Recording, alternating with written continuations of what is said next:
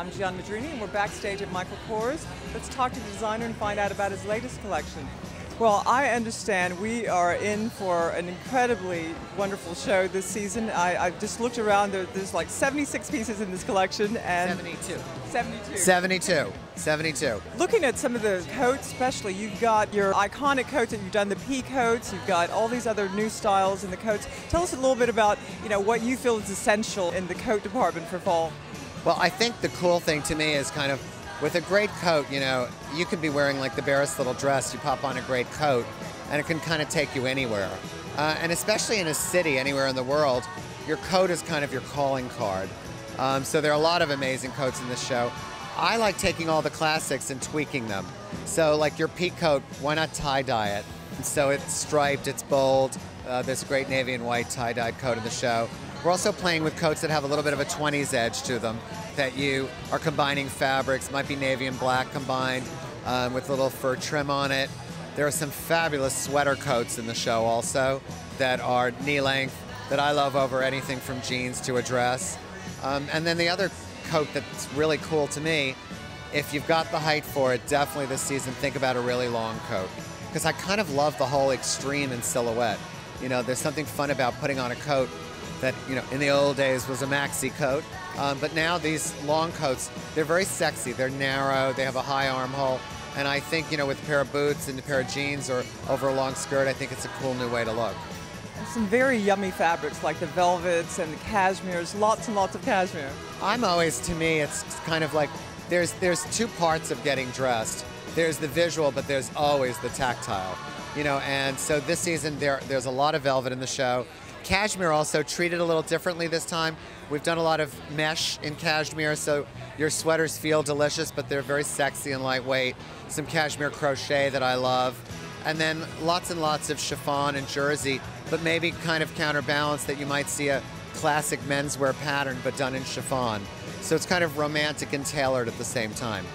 And some little pleated lace skirts, really sexy for day or evening. Are you mixing them for day and evening? I think the cool thing, this show to me was all about when I was a kid watching movies like The Great Gatsby or Love Story.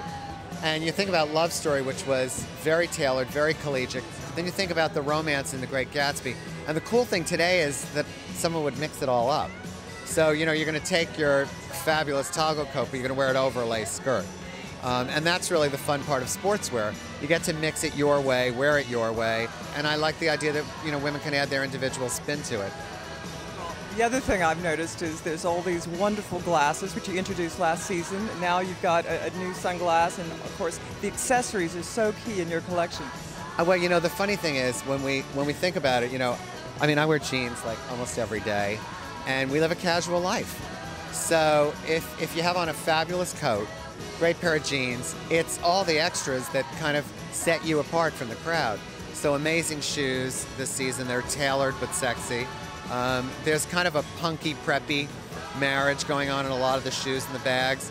And the glasses, it's playing with sort of all those iconic 70s moments. Gloria Steinem and her big aviators. I love the idea of even clear frames, clear lenses on glasses. I think give it a whole different spin. It's kind of intellectual glamour, really, I guess is what you would think it would be.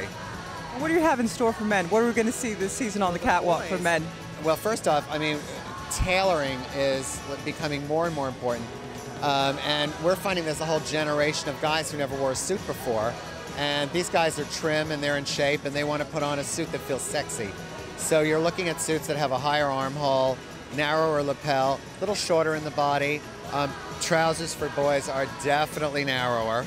So it's kind of like, don't grab that extra roll on your way to the buffet table. And there's a little Robert Evans, when he was married to Ally McGraw, there's a little Steve McQueen going on here. It's again that blend of the 70s and the 20s. And you'll see a lot of velvet for men also. I think velvet's going to be real important. But we're using a lot of the velvets that we're using for boys are actually blended with metal. It doesn't sound so comfortable, but you can't feel it. And the cool thing is it has a lived-in look. So for a guy to throw on a jacket with a pair of jeans, he doesn't feel precious and uptight. But we're seeing wider ties. I love a button-down collar shirt, but in an unexpected pattern. So again, it's the same thing that we see with the women. It's taking something classic and twisting it.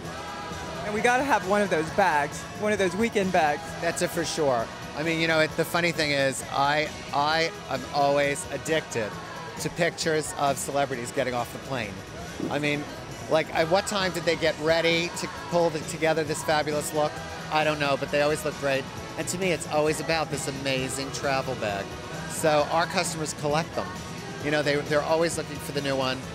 This season we're playing with tassels on them, fabulous flaps, a little bit of metal hardware, and they're the kind of bags that just get better with age. You know, that's the best stuff. Thank you, Michael. My pleasure. Yeah, Thank you. talking Good to to see you.